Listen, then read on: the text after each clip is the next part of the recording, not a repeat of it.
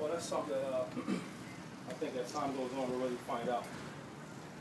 It's an experiment for all of us. It's our first time really doing it at fast tempo in an actual real game, fourth quarter. So it depends how everything goes. We had so much success like we did Monday night. You know, we might kind of keep doing it. Maybe get the backups in. You don't want to keep the pace going. So let's see how it goes. I don't know if you remember this, but the TV caught you holding. I think you ran like 2 straight runs, and it looked like they were trying to get you off, and you held up your finger like, I got one more in me or something. And you did actually then reel off like a 10-yarder. I mean, is that, you get to decide when you're coming off in a situation like that, or did you just talk them into it that time? Well, there's times where Coach Kelly brings me out in case I need a break. You know, as a competitor, there's times where I want to stay on the field. So it kind of gives me the option majority of the time, wherever I'm feeling. You might get nicked up on a play. This is a physical game. So you might get nicked up.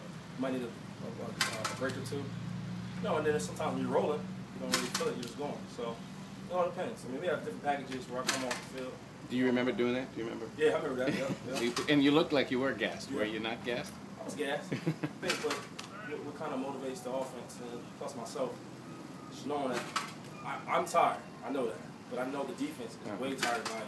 So that kind of gets me going. When I'm breathing hard and I look across and I see them even breathing harder, you know, that gives me that extra motivation to keep going. You guys, you're on to a lot of guys. I think like 81% of the